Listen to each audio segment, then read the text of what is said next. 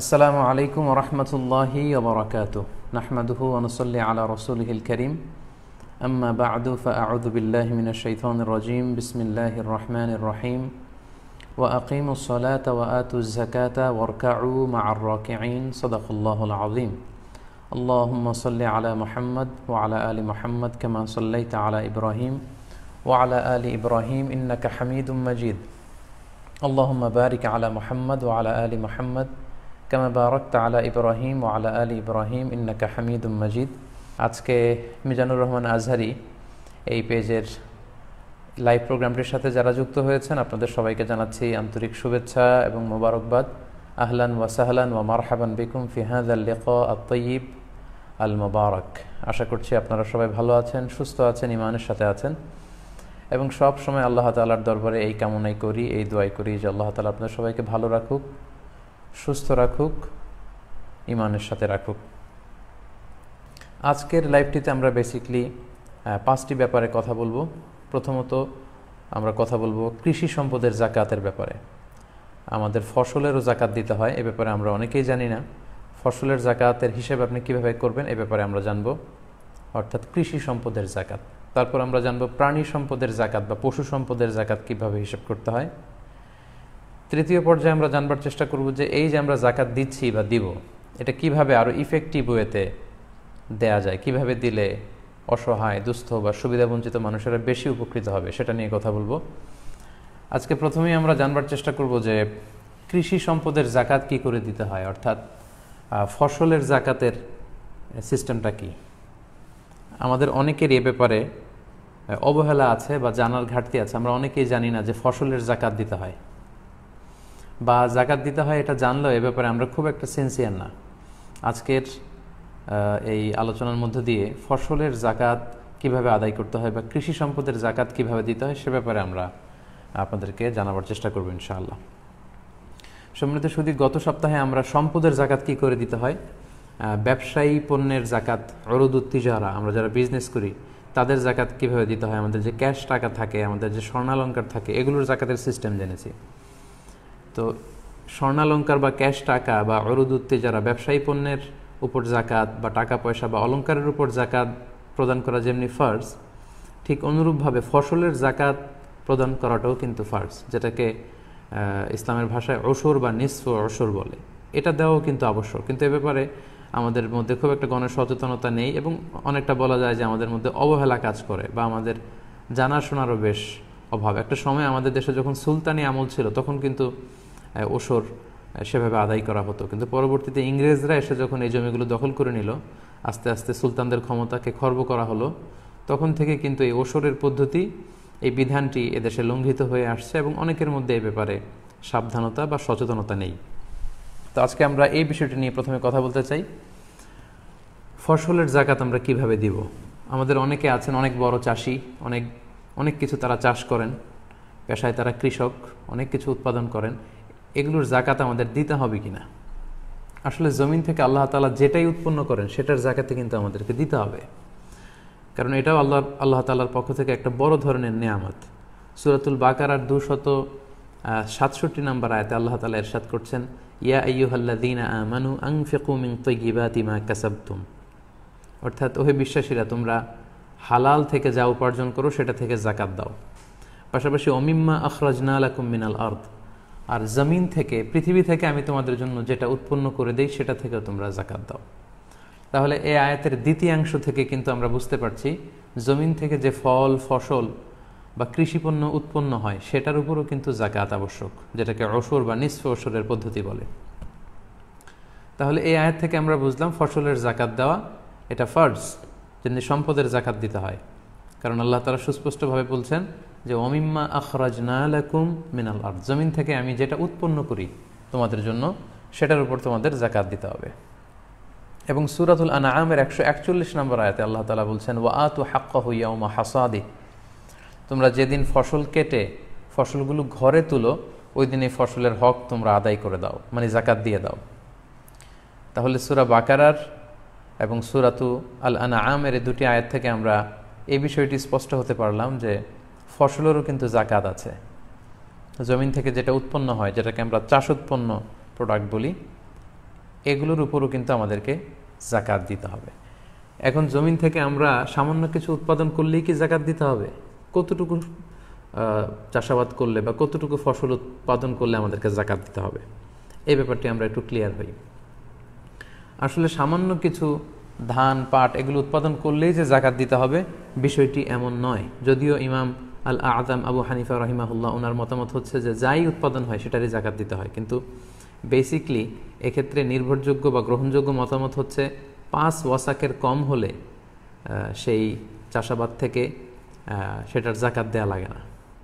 কারণ সেই হাদিসে এসেছে, সেই বুখারীতে এসেছে, আল্লাহর হাবিব সাল্লাল্লাহু আলাইহি সাল্লাম ইরশাদ করেছেন, লাইসা ফিমা আকাল্লু মিন খামসাতি আওসুকিন সাদাকা, অর্থাৎ 5 ওয়াসাকের কমে যদি তোমাদের ফসল হয় সেই ফসলে কোনো জাকাত দেয়া লাগবে না। তো এখন আমাদেরকে জানতে হবে যে 5 ওয়াসাকটা কি। এক ওয়াসাকে হয় 60 সা, সিত্তুনা সোয়ান। এক সাতে কত, এটা নিয়ে স্কলারদের মধ্যে অনেক মতভেদ আছে। কেউ কেউ কোনো স্কলাররা বলেন যে এক সাতে হয় 2 কেজি 40 গ্রাম, কোনো বর্ণনা মতে 2 কেজি 400 গ্রাম, 2 কেজি 600 গ্রাম, এমনকি 3 কেজি থেকে শুরু করে 3 কেজি 300 গ্রাম পর্যন্ত মতামত রয়েছে। এক্ষেত্রে সায়ের ক্ষেত্রে বেসিকলি 2টা সাকে স্ট্যান্ডার্ড ধরা হয়, একটা হচ্ছে মদিনার সা আর একটা হচ্ছে ইরাকের সা। তো মদিনার সাকে যদি আপনি স্ট্যান্ডার্ড ধরেন তাহলে সেক্ষেত্রে 60 সা বা 5 ওয়াসাকে আসছে আমাদের বাংলাদেশে যদি মনে আমরা কনভার্ট করি তাহলে হয় 17 মন। আর যদি আমরা ইরাকের সাকে স্ট্যান্ডার্ড ধরি, যেটা হানাফি মাযহাবে রেকমেন্ড করা হয়, সেটাই আমি আপনাদেরকে জানাচ্ছি। সেটাকে যদি আমরা স্ট্যান্ডার্ড ধরি তাহলে 5 ওয়াসাকে হয় প্রায় 25 মন।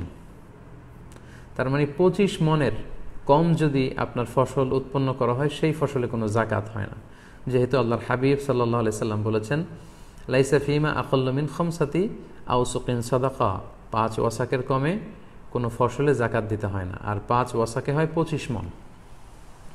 যদিও ইউসুফ আল কারদাভি ওনার ফিকহুজ জাকা, ওনার বিখ্যাত একটি বই জাকাত রিলেটেড, ওই বইয়ের মধ্যে 80 মনের কথা উল্লেখ করেছেন। তাহলে কম ধরলে 17 মন, আর সর্বোচ্চটা যদি আমরা হানাফি মাযহাবের মতামত অনুযায়ী ধরি তাহলে 25 মন। তাহলে সম্মানিত শুধু আমরা বুঝতে পারলাম যে 25 মন যদি আপনি চাষাবাদ না করেন, 25 মন বা তার চাইতে বেশি যদি না হয় তাহলে ওই ফসলে আপনার জাকাত দেওয়া লাগবে না। অর্থাৎ আপনার নিজের খাওয়া দাওয়ার জন্য বা পারিবারিকভাবে আপনি চাষ করেছেন, ধান চাষ করলেন 10 মন কিংবা 15 মন কিংবা 18 মন, তো সেই 10 মন 15 মনে কিন্তু আপনার কোনো জাকাত দেওয়া লাগবে না। যখন আপনার পুরো ফসলের পরিমাণটা 25 মনে যেয়ে পৌঁছবে তখন আপনাকে জাকাত আদায় করতে হবে। আশা করি ফসলের জাকাতের যে নিসাব সেটা আপনারা বুঝতে পেরেছেন। এই ফসলের জাকাতের ক্ষেত্রে আরেকটা শর্ত হচ্ছে এই ফসলগুলো এমন হতে হবে যেগুলোকে গুদামজাত করা যায়, মানে অনেক দিন বাসায় রেখে দেওয়া যায়, অর্থাৎ এগুলো সহজেই পচনশীল নয়। যেমন ধরুন ধান, গম, ভুট্টা, ডাল, যেগুলো এমনি বাসাতে অনেক দিন রেখে দেওয়া যায়। তো যেগুলোকে গুদামজাত করা যায়, যেগুলো পচনশীল নয়, অনেক দিন বাসায় রাখা যায়, এরকম কোনো চাষাবাদ যদি আপনি করেন এবং সেটার পরিমাণ যদি 25 মন হয় কিংবা তার চেয়ে বেশি হয় তখন আপনাকে জাকাত দিতে হবে। তার মানে আমরা বুঝলাম যে পচনশীল কোনো খাদ্যদ্রব্যাদির উপর জাকাত হয় না। যেমন শাকসবজি, কলা, পেঁপে, আম, এগুলো দীর্ঘদিন রেখে দেওয়া যায় না, এগুলো খুব দ্রুতই পচে যায়, এগুলোকে গুদামজাত করা যায় না। তো এগুলোর ক্ষেত্রে কি মোটেই জাকাত দেওয়া লাগবে না? না, এগুলোর জাকাত দেওয়া লাগবে। যারা শাকসবজির ব্যবসা করছেন, কলার ব্যবসা, পেঁপের ব্যবসা, আমের ব্যবসা, তাদের অরুদ উত্তিজারা বা ব্যবসায়ী পণ্যের যে জাকাতের সিস্টেম সেটা অনুযায়ী জাকাত দিতে হবে, যেটা আমরা গত লাইভে আপনাদেরকে জানানোর চেষ্টা করেছি। অর্থাৎ এই ব্যবসা থেকে যে প্রফিট আসে ওই প্রফিটের উপর জাকাত আসবে, এবং যেদিন আপনি হিসাব করতে বসবেন জাকাতের, ওই দিন এই বিজনেস থেকে প্রফিট এসে সেই প্রফিটের টাকাগুলো আপনার হাতে, আপনার বাসায় কিংবা ব্যাংকে যা যা আছে সেগুলো হিসেব করতে হয়, এবং ওই দিন কি কি পণ্য বিক্রি করার মতো আছে সেগুলোর মূল্যমান নির্ধারণ করে যোগ করতে হয়, সেগুলো ব্যবসায়িক পণ্য হিসেবে। কিন্তু জমির ফসলের যদি জাকাত আপনাকে ক্যালকুলেট করতে হয় সেক্ষেত্রে সেটা কমসে কম 25 মন হতে হবে, পাশাপাশি সেগুলো গুদামজাত করা যায়, সহজে পচে যায় না, এরকম পণ্য হতে হবে। ফসলের জাকাতের ক্ষেত্রে আরও একটি শর্ত হচ্ছে যে এখানে হাউলানুল হাউল যেটা আমরা বলি সম্পদের জাকাতের ক্ষেত্রে, যে 1 বছর 1 চান্দ্র বছর পূর্ণ হয়, এটা কিন্তু শর্ত নয়। ফসলের জাকাতের ক্ষেত্রে 1 বছর আপনার কাছে থাকলে তারপরে জাকাত দিবেন, ব্যাপারটি এমন নয়। যেমনি স্বর্ণালঙ্কার, টাকা পয়সা বা ব্যবসায়িক পণ্যের ক্ষেত্রে শর্ত হচ্ছে এগুলো 1 বছর আমাদের কাছে থাকতে হবে। কিন্তু ফসলের জাকাতের ক্ষেত্রে কিন্তু এরকম শর্ত নয়, বরং ফসলের জাকাতের ক্ষেত্রে হচ্ছে যেদিন আপনি ফসল কেটে ঘরে নিয়ে আসবেন ওই দিনই আপনাকে জাকাত দিতে হবে। কারণ আল্লাহ তাআলা সূরাতুল আনআমের 141 নম্বর আয়াতে বলেছেন, ওয়া আতু হাক্কাহু ইয়াউমা হাসাদি, যেদিন তোমরা ফসল কেটে ঘরে নিয়ে আসবে ওই দিন তোমরা জাকাত দাও। সেই হিসেবে আপনি যদি 3-4টা ফসলের চাষ করেন তাহলে 3-4টা ফসলেরই জাকাত কিন্তু আপনাকে আলাদা আলাদাভাবে পে করতে হবে যেদিন আপনি ফসল কেটে বাসায় নিয়ে আসবেন। এবং সেটা যদি গুদামজাত করার মতো ফসল হয় এবং সে ফসলের পরিমাণ যদি কমসে কম 25 মণ হয় কিংবা তার চেয়ে বেশি হয়, তখন আপনাকে জাকাত দিতে হবে। এখন কতটুকু জাকাত আপনি দিবেন? ফসলের জাকাতের ক্ষেত্রে 2টা নিয়ম আমি খুব সহজভাবে আপনাদেরকে বুঝিয়ে দেওয়ার চেষ্টা করছি। ফসলের জাকাতের ক্ষেত্রে নিয়ম হচ্ছে 2টা, একটাকে বলে অশর আর একটা নিসফ অশর। অশর মানে 10%, নিসফ অশর মানে 5%।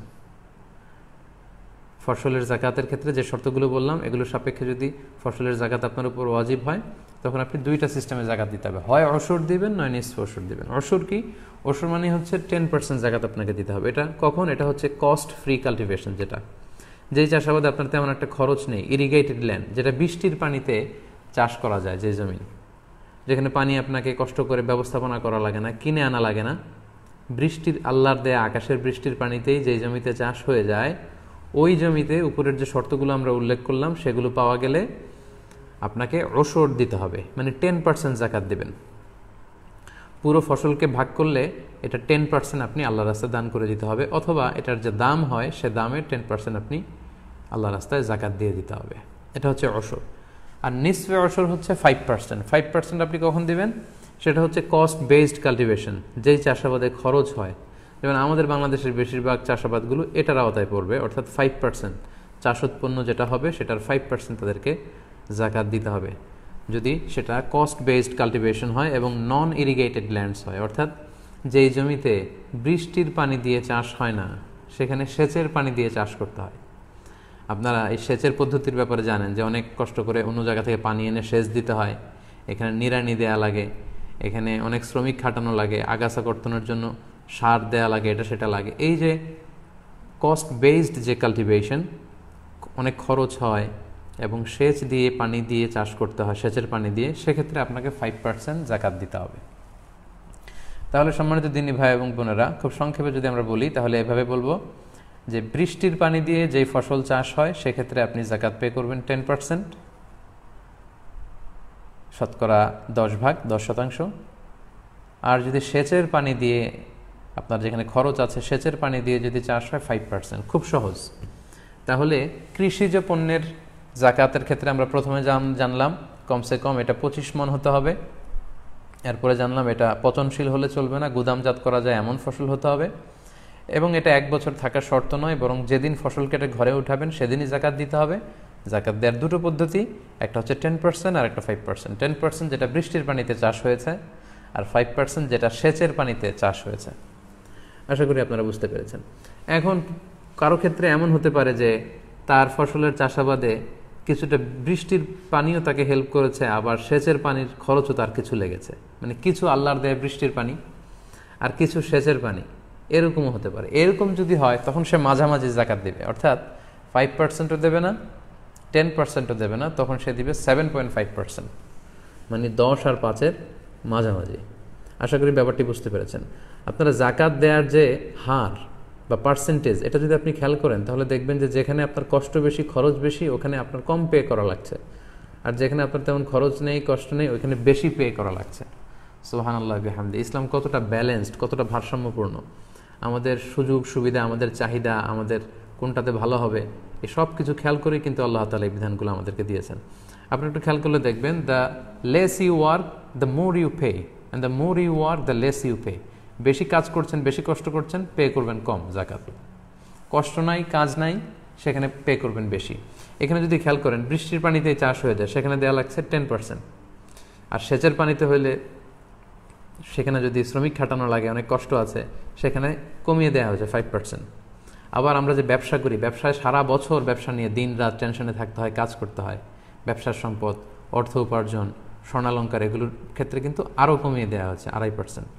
আরেকটা জাকাত আছে যেটা খুব বেশি আলোচিত হয় না, সেটা হচ্ছে রাকায়েজ বলে এটাকে, গুপ্তধন, যেটা খুব একটা পাওয়া যায় না, হিডেন ট্রেজার। মাটির নিচে আপনি প্রাচীন আমলের অনেক এনশিয়েন্ট কোনো ট্রেজার পেলেন, গুপ্তধন, তো সেটা আপনি একেবারে ফাও পেয়ে গেলেন, এখানে কোনো কষ্টই আপনার করা লাগেনি, তো সেটার ক্ষেত্রেও কিন্তু জাকাত আছে। আপনি মাটির থেকে এটা পেয়েই পুরোটা ব্যবহার করতে পারবেন না।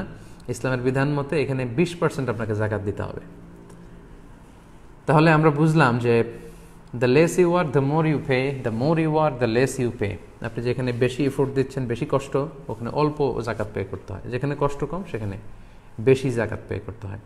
সম্মানিত ভাই এবং বোনেরা, তাহলে ফসলের জাকাত বা কৃষিজ পণ্যের যে জাকাত, আশা করি এই বিষয়টি আপনাদের কাছে ক্লিয়ার হয়েছে। এবার আমরা চলে যাব পশু সম্পদের জাকাতের ব্যাপারে, অর্থাৎ প্রাণী সম্পদের জাকাত। কারণ আমাদের অনেকেই বিভিন্ন ধরনের পশু, গবাদি পশু, এগুলো লালন পালন করে থাকেন।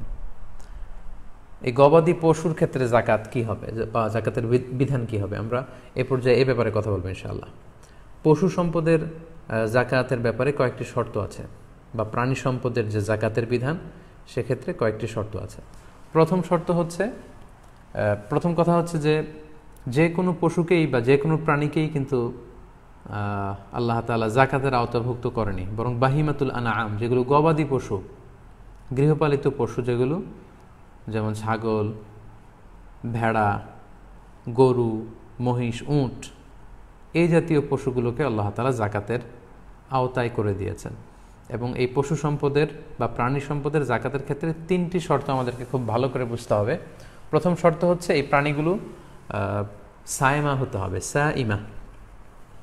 সাইমা মানে হচ্ছে যে প্রাণীগুলোকে খাওয়াতে আপনার কোনো খরচ হয় না, বরং এই পশুগুলো বা এই গবাদি পশুগুলো বা প্রাণীগুলো বিলে যে বা চারণভূমিতে যে কিংবা চড়ের ঘাস লতাপাতা এগুলো খেয়ে, বিলে চড়ে চারণভূমিতে সেখানে যে লতাপাতা, বছরের বেশিরভাগ সময় এভাবে মাঠের ঘাস খেয়ে বা বিলের, হাওড়ের বা চড়ের চারণভূমির ঘাস খেয়ে, লতাপাতা খেয়ে যে পশুগুলো জীবন ধারণ করে, সেগুলোর ক্ষেত্রে জাকাত হবে।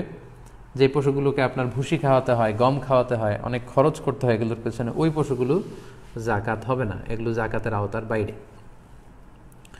প্রাণী সম্পদের জাকাতের ক্ষেত্রে 2 নম্বর শর্ত হচ্ছে 1 চান্দ্র বৎসর পূর্ণ হওয়া, মানে এই গরু, ছাগল, ভেড়াগুলো যেগুলো জাকাত যোগ্য সেগুলো 1 বছর আপনার হাতে থাকতে হবে, বছরান্তে, বছর শেষে আপনি জাকাত দেবেন। 3 নম্বর শর্ত হচ্ছে গরু, ছাগল, ভেড়ার বা প্রাণী সম্পদের জাকাতের একটা নেশাব আছে। 2-4-5টা গরু থাকলেই যে আপনার জাকাত দিতে হবে এমনটা নয়, একটা নেশাব আছে। প্রাণী সম্পদের ক্ষেত্রে বা পশু সম্পদের ক্ষেত্রে নেশাবটা কি সেটা খুব সংক্ষেপে আপনাদেরকে একটু বলি।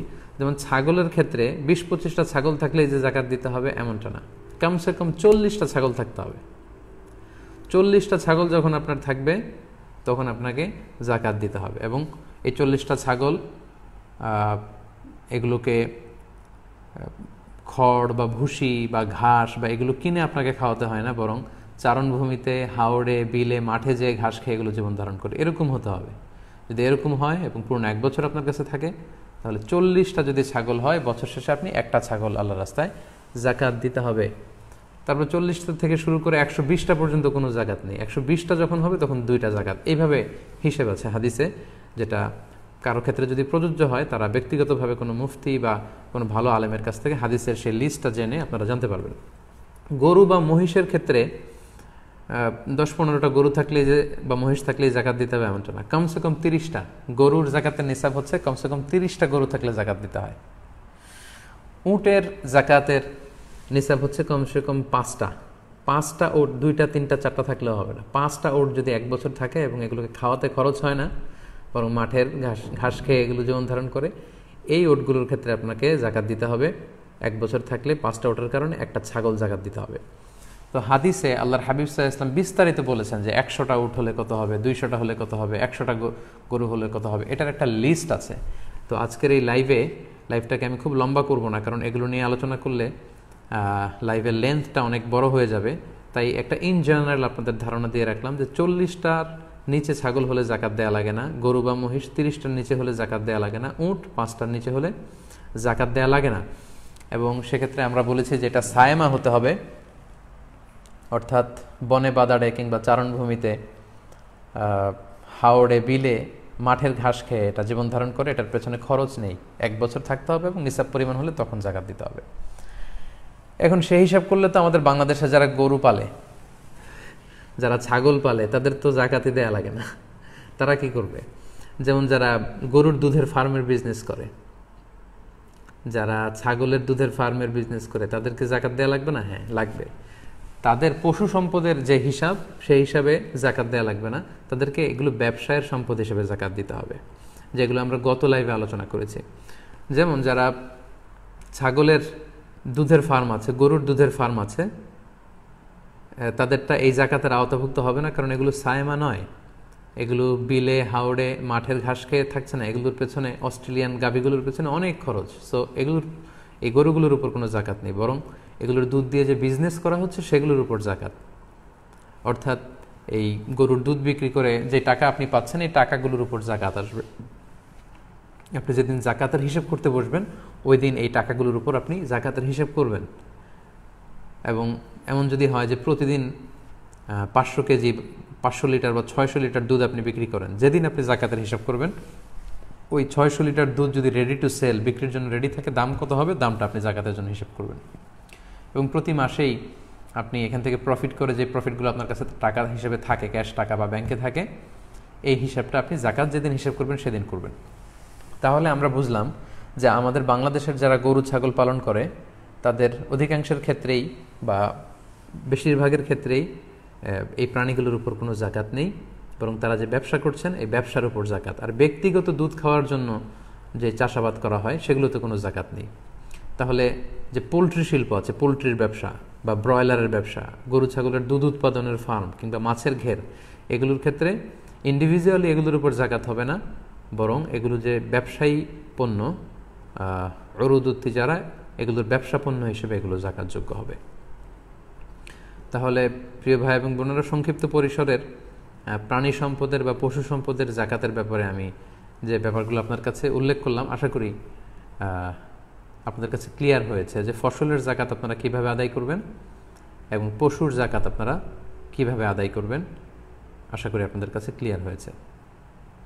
এ পর্যায়ে আমরা জানবার চেষ্টা করব এই যে জাকাতের মতো একটি বিধান আল্লাহ তাআলা আমাদের উপর ফরজ করেছেন, আমরা কিভাবে এবং কি দিয়ে জাকাত আদায় করলে এই জাকাতটা বেশি ফলপ্রসূ হবে। এটা খুবই গুরুত্বপূর্ণ একটি আলোচনা।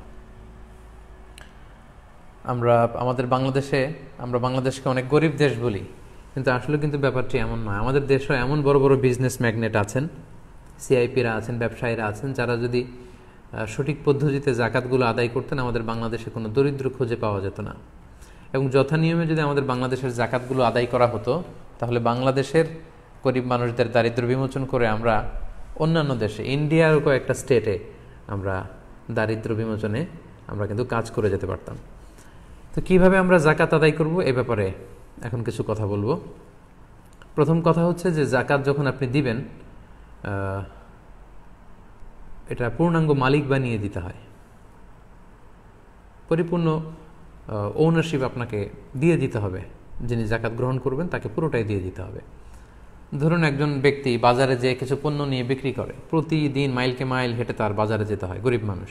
তো আপনি ভাবলেন যে আপনি আপনার জাকাতের টাকা দিয়ে তাকে একটা সাইকেল কিনে দিবেন, যাতে এই পণ্যগুলো নিয়ে তিনি খুব সহজে বাজারে বিক্রি করতে পারেন।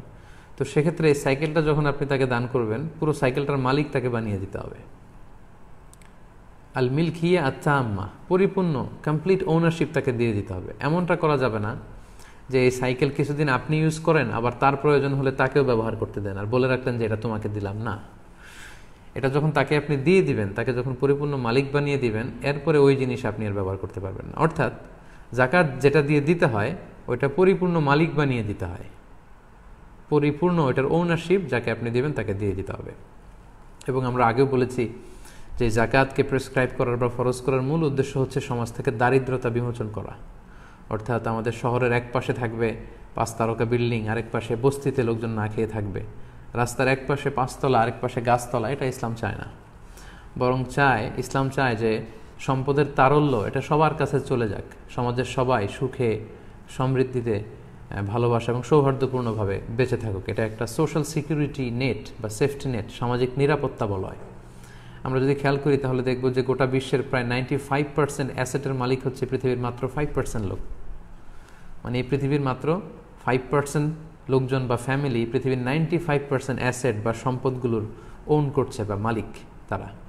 এভাবেই কিন্তু পৃথিবীতে এই দারিদ্র্য বৈষম্য বা মানবিক বৈষম্যগুলো তৈরি হয়েছে। এজন্য সূরাতুল হাশরের 7 নম্বর আয়াতে আল্লাহ তাআলা এই দিকটা ইঙ্গিত করে বলছেন, কাইলা ইয়াকুনা দুলাতান বাইনাল আগনিয়া মিনকুম। ইসলাম চায় যে সম্পদ যেন আমাদের কারো মাঝে কুক্ষিগত হয়ে না থাকে, বরং সম্পদের তারল্য যেন সবার কাছে পৌঁছে যায়।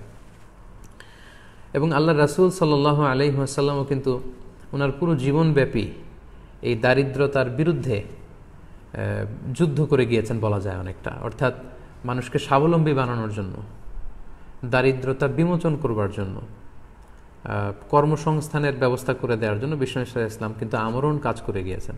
এবং তিনি নিজেও ব্যক্তিগতভাবে দারিদ্রতা থেকে আল্লাহ তাআলার কাছে পানাহ চাইতেন। সুনানে আবু দাউদের একটি হাদিস আমি এখানে উল্লেখ করতে চাই যে আল্লাহ রাসূল সাল্লাল্লাহু আলাইহি ওয়াসাল্লাম প্রায় এই দোয়াটা পড়তেন যে আল্লাহুম্মা ইন্নী আউযু বিকা মিনাল ফাকরি ওয়াল কিল্লাতি ওয়াল যিল্লাহ। এর মানে হচ্ছে, হে আল্লাহ, আমি দারিদ্রতা থেকে আপনার কাছে পানাহ চাই, আমি স্বল্পতা থেকে আপনার কাছে পানাহ চাই, আমি লাঞ্ছনা থেকে আপনার কাছে পানাহ চাই। তার মানে দারিদ্রতা এটা চেয়ে নেওয়া যায় না আল্লাহর কাছে, বরং এটা থেকে পানাহ চাইতে হয়। এবং এটা থেকে কিভাবে আপনি দারিদ্র সীমা থেকে উপরে উঠে কিভাবে নিজের ভাগ্যের চাকাকে পরিবর্তন করবেন, কিভাবে আপনি স্বাবলম্বী হবেন, কর্মসংস্থানের ব্যবস্থা আপনি কিভাবে করবেন, সব সময় কিন্তু আল্লাহ রাসূল সাল্লাল্লাহু আলাইহি সাল্লাম এ ব্যাপারে আমাদেরকে উৎসাহ দিয়ে গিয়েছে। তাহলে আমরা যাকাত যে দিব, এটা কিভাবে, কোন ওয়েতে দিলে এটা বেশি ইফেক্টিভ হবে এবং প্রোডাক্টিভ হবে, এ ব্যাপারে আমরা জানবো। যাকাত দুইভাবে দেওয়া যায়। একটা হচ্ছে যাকে আপনি দিবেন তাদের রেগুলার নেসেসিটি বা দৈনন্দিন যে সমস্যা, এই সমস্যা ফুলফিল করার জন্য যাকাত দেওয়া যায়। যেমন যাকাত দিয়ে জামা কাপড় দেওয়া যায়, এতে যাকাত আদায় হবে ইনশাআল্লাহ। পাশাপাশি খাদ্যদ্রব্য, মানুষের খাবারের যে চাহিদা, এটা মেটানোর জন্য যাকাত দেওয়া যায়। প্রয়োজনীয় চিকিৎসার জন্য যে ঔষধ লাগে, এগুলো দেওয়া যায়, কারণ এগুলো ডেইলি বেসিসে মানুষের লাগে। জামা কাপড় লাগে, খাবার লাগে, চিকিৎসার জন্য ঔষধ লাগে। তো আপনি যদি জামা কাপড় দিয়ে কোনো গরিব মানুষকে যাকাত আদায় করেন, বা খাদ্যদ্রব্য দিয়ে আদায় করেন, বা ঔষধ দিয়ে আদায় করেন, আপনার যাকাত আদায় হয়ে যাবে ইনশাল্লাহ। আপনি রেগুলার নেসেসিটিগুলো ফুলফিল করার চেষ্টা করেছেন, আদায় হবে ইনশাল্লাহ। কিন্তু যাকাত দেওয়ার ক্ষেত্রে সবচাইতে ইফেক্টিভ এবং প্রোডাক্টিভ ওয়ে হচ্ছে যদি আপনি পার্মানেন্ট সলিউশন করে দিতে পারেন। কারণ আমরা বলেছি যে যাকাতের মূল উদ্দেশ্য, যাকাতকে প্রেসক্রাইব করার আসল উদ্দেশ্য হচ্ছে দারিদ্র বিমোচন। তো সেটার জন্য আপনি পার্মানেন্ট সলিউশনের ব্যবস্থা যদি করেন, কাউকে কর্মসংস্থানের ব্যবস্থা যদি করে দিতে পারেন, সেটা বেশি ইফেক্টিভ। লেটসে একজন মহিলা প্রায় জাকাত যেখানে বিতরণ হয় সেখানে এসে লাইনে দাঁড়ায়, যাকাত নিয়ে যায়। আপনি জানতে পারলেন যে এই মহিলাটা ভালো সেলাই করতে পারে, কাঁথা সেলাই করতে পারে, কাপড় সেলাই করতে পারে, অর্থাৎ একজন দর্জি যে কাজ করতে পারে, এই মহিলা এই কাজ করতে পারে। আপনি চাইলে আপনার যাকাতের টাকা দিয়ে তাকে একটি সেলাই মেশিন কিনে দিতে পারেন, যে সেলাই মেশিন দিয়ে এই মহিলাটি দর্জির মতো কাজ করবে, কাঁথা সেলাই করবে, কাপড় সেলাই করবে, এবং এখান থেকে যে উপার্জন তার হবে, এটা দিয়ে তার ফ্যামিলি চলবে। সে আর অন্য কারো কাছে যে হাত পাততে হবে না, লাইন ধরতে হবে না। আপনি কোনো একটা ইয়াং ছেলেকে, গরিব ইয়াং ছেলেকে কম্পিউটার কিনে দিতে পারেন, একটা ছোট ফটোস্ট্যাট মেশিন কিনে দিতে পারেন। বাজারে কিন্তু এগুলো প্রায়ই লাগে ফটোকপি করার জন্য, প্রতিদিন লাগবে। সে এটা দিয়ে উপার্জন করে করে স্বাবলম্বী হলো।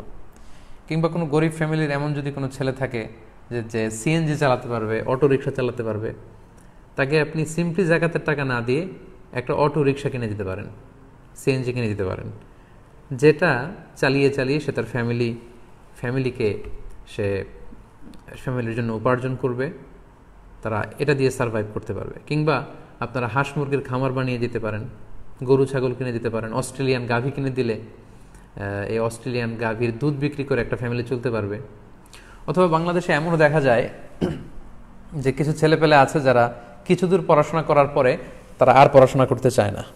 তাদের মধ্যে একটা বাতিক ওঠে যে তারা বিদেশে যাবে, মানে অন্যান্যদেরকে দেখে যে তারা কাজ করে বিদেশে যে টাকা উপার্জন করছে, তো তাদেরও খুব ইচ্ছা যে তারা দেশের বাইরে যাবে, সেখানে যে কাজ করবে। তো তাদের দেশের বাইরে যাওয়ার কোনো সুযোগ নেই। আপনি চাইলে আপনার যাকাতের টাকা দিয়ে তাকে কর্মসংস্থানের জন্য বিদেশে পাঠাতে পারেন, এবং এর মধ্য দিয়ে তার ফ্যামিলিটা কিন্তু উঠে গেল, তার কর্মসংস্থানের ব্যবস্থা হলো, সে স্বয়ংসম্পূর্ণ হলো, সে স্বাবলম্বী হলো। ওই ফ্যামিলি আর যাকাত নেওয়ার জন্য কোথাও লাইন ধরবে না। অর্থাৎ এমনভাবে যাকাত আমাদের দেয়া উচিত, যেটার মধ্য দিয়ে দারিদ্রতা বিমোচন হবে, মানুষ স্বাবলম্বী হতে শুরু করবে, কর্মসংস্থানের ব্যবস্থা হবে এবং জাকাত গ্রহীতার সংখ্যা কমতে থাকবে। অর্থাৎ এমন কোনো কাজের ব্যবস্থা তাদেরকে করে দেয়া, তারা যেন তাদের নিজেদের দায়িত্বটা নিতে শিখে, তারা যেন অন্যের কাছে যে হাত না পাতে। আল ইয়াদুল উলিয়া খায়রুম মিনাল ইয়াদিস সুফলা, ইসলামের নিচের হাতের চেয়ে উপরের হাতের মর্যাদা বেশি। নিচের হাত কোনটা? যেটা যেটা নেয়, যে হাত মানুষের কাছে হাত পাতে, টাকা চায়। আর উপরের হাত কোনটা? যিনি দেয় তার হাতটা সবসময় উপরে থাকে, যিনি নেয় তার হাত নিচে থাকে। তো ইসলাম বলেছে নিচের হাতের চেয়ে উপরের হাত শ্রেষ্ঠ। এই সেন্সটা যেন আমরা আমাদের লোকদেরকে শেখাতে পারি, যে মানুষের দুয়ারে দুয়ারে যে চাওয়া, এটা নিজের আত্মসম্মানকে খাটো করা হয়। বরং আপনার পক্ষে যেটা সম্ভব, সেলাই মেশিন দিয়ে কাঁথা সেলাই করা, বা কোনো ছেলে যদি অটো চালাতে পারে সেটা করা, অর্থাৎ এমন কোনো কর্মসংস্থানের ব্যবস্থা করে দেওয়া যেটা দিয়ে তার নিজের ফ্যামিলির দায়িত্ব সে নিজেই নিতে পারবে। এটাকে বলে পার্মানেন্ট সলিউশন, মানে স্থায়ী সমাধান। তো এজন্য এই দীর্ঘ জাকাতের আলোচনার শেষে আমি আপনাদেরকে এটা বলতে চাই, আমরা রেগুলার নেসেসিটি ফুলফিল করার চেয়ে আমরা যদি পার্মানেন্ট সলিউশন করে দিতে পারি, সেটা খুব জরুরি। কিন্তু এক্ষেত্রে মনিটরিংয়ের বিষয় আছে। অর্থাৎ একজনকে আপনি সিএনজি কিনে দিলেন জাকাতের টাকা দিয়ে, 3 মাস পরে দেখলেন যে সিএনজি বিক্রি করে ওটা দিয়ে গাঁজা কিনে খাচ্ছে। অথবা কোনো বোনকে আপনি সেলাই মেশিন কিনে দিলেন, 3 মাস পরে শুনলেন যে সেলাই মেশিন বিক্রি করে সে অন্য কাজ করতেছে বা খরচ করে ফেলছে। এইটা করলে চলবে না। পার্মানেন্ট সলিউশনের জন্য আমরা যদি জাকাত পে করি, সেটা একটা অর্গানাইজেশন বা ফাউন্ডেশনের আন্ডারে কিংবা বোর্ডের আন্ডারে করতে হবে এবং রেগুলার বেসিসে প্রতি মাসেই এগুলোর মনিটরিং করতে হয়। এজন্য আমি বলবো যে বিচ্ছিন্নভাবে জাকাত আদায় না করে, জাকাত যদি কোনো ফাউন্ডেশনের আন্ডারে, কোনো অর্গানাইজেশনের আন্ডারে, কোনো বোর্ডের আন্ডারে এটা যদি করা যায়, এটা বেশি ইফেক্টিভ হবে। আপনি হয়তো আপনার 10,000 টাকা দিয়ে অল্প কিছু লোককে খাবার কিনে দিলেন, কিন্তু এরকম 500 লোক যদি 10,000 টাকা দেয়, এখানে কোটি কোটি টাকা, এটা দিয়ে দারিদ্র্য বিমোচন সম্ভব। আমাদের বাংলাদেশেও কিন্তু সরকারিভাবে বা জাতীয়ভাবে জাকাত বোর্ড আছে, কিন্তু সেটা হয়তো যে কোনো কারণেই সেই আস্থার জায়গায় যেতে পারেনি। এই সরকারি জাকাত বোর্ডকেই যদি আমরা খুব শক্তিশালী করতে পারতাম এবং দেশের সব ধনী লোকগুলো যদি ওখানেই জাকাত দিত এবং এটা সঠিক ডিস্ট্রিবিউশন হতো, তাহলে কিন্তু গরিব খুঁজে পাওয়া যেত না বাংলাদেশে। অথবা এরকম জাকাত কোনো ফাউন্ডেশন যদি থাকে, অথবা লেটসে আপনার থানায়, আপনি যেই থানার লোক অধিবাসী, সেই থানার ধনী ব্যক্তিরা মিলে যদি আপনারা একটা অর্গানাইজেশন করেন যে আপনাদের সব জাকাতগুলো এখানে একীভূত করা হবে এবং মানুষের কাছ থেকে জাকাতগুলো নিয়ে সঠিকভাবে বন্টন করা হবে, এবং আপনারা প্ল্যান নিলেন যে আমরা প্রতি বছর 300টা ফ্যামিলি, 400টা ফ্যামিলিকে আমরা কর্মসংস্থানের ব্যবস্থা করব। এমনভাবে তাদেরকে জাকাত দেব যাতে অন্য কোথাও যে তাদের আর হাত পাতা না লাগে। সম্মানিত শুধু এভাবে যদি আমরা জাকাত দিই, আমার মনে হয় তাহলে দারিদ্র্য বিমোচন সম্ভব। অনেক ফ্যামিলি আছে যাদের ঘর নেই, আমরা জাকাতের টাকা দিয়ে তাদের গৃহায়নের ব্যবস্থা করে দিতে পারি। এই যে ঘূর্ণিঝড় আমপান চলে গেল, আমাদের উপকূলের যে এলাকাগুলো খুবই ক্ষতিগ্রস্ত হয়েছে। আমি শুনেছি প্রায় আজকে পর্যন্ত 13-14 জন লোক মারা গিয়েছে, অনেক লোক গৃহহারা। আমাদের জাকাতের টাকাগুলো দিয়ে যদি আমরা তাদেরকে গৃহ বানিয়ে দিতে পারি, এটা খুবই পার্মানেন্ট সলিউশন। ওই ঘরে তারা থাকতে পারবে অনেক দিন, অর্থাৎ যেই পরিবারের জন্য যেটা সুইটেবল হয়। অনেক নিডি স্টুডেন্ট আছে, পড়াশোনা করতে পারে না, অনেক মেধাবী, আমরা জাকাতের টাকা দিয়ে তাদের স্কলারশিপের ব্যবস্থা করতে পারি। অনেক বাবা আছে, মেয়ের বিয়ের বন্দোবস্ত করার জন্য ন্যূনতম যে বিয়ের শাড়িটা কেনা দরকার, যে খরচটা, একটা আংটি কেনা দরকার, সেই টাকাটুকু নেই। আমরা কিন্তু এরকম গরিব মানুষদের, গরিব অসহায় যুবক যুবতীদের স্বল্প পরিসরের বিয়ের ব্যবস্থা করে দিতে পারি এই জাকাতের মধ্যে দিয়ে। অনেক লোক আছে ঋণের বোঝায় জর্জরিত, পাওনাদাররা সবসময় তাকে ধরে বেড়ায়, তার পেছনে ঘুরে বেড়ায়, আমরা টাকা দিয়ে তার এভাবে ঋণ মুক্ত করতে পারি তাকে। অর্থাৎ আমাদের সামাজিকভাবে যত ফিনান্সিয়াল যে সমস্যাগুলো আছে মানুষের, অর্থনৈতিক ক্রাইসিস, তার সবটুকু কিন্তু এই জাকাতের যে ডায়নামিজম অফ জাকাত, সেটা দিয়ে আমরা করতে পারি। বাট দরকার হচ্ছে এখানে একটা সংঘবদ্ধ প্রয়াস, এমন একটা অর্গানাইজেশন যেটাতে মানুষ ট্রাস্ট করে এবং যেখানে অনেক লোকের জাকাত একসাথে করে কোনো অর্গানাইজেশন বেসড যদি আমরা প্ল্যান নিয়ে থানা টু থানা এভাবে আমরা কর্মসংস্থানের ব্যবস্থা করি, তাহলে আশা করি এই জাকাতের ডায়নামিজম দিয়ে আমরা আমাদের দারিদ্র্য বিমোচন করতে পারবো ইনশাআল্লাহ।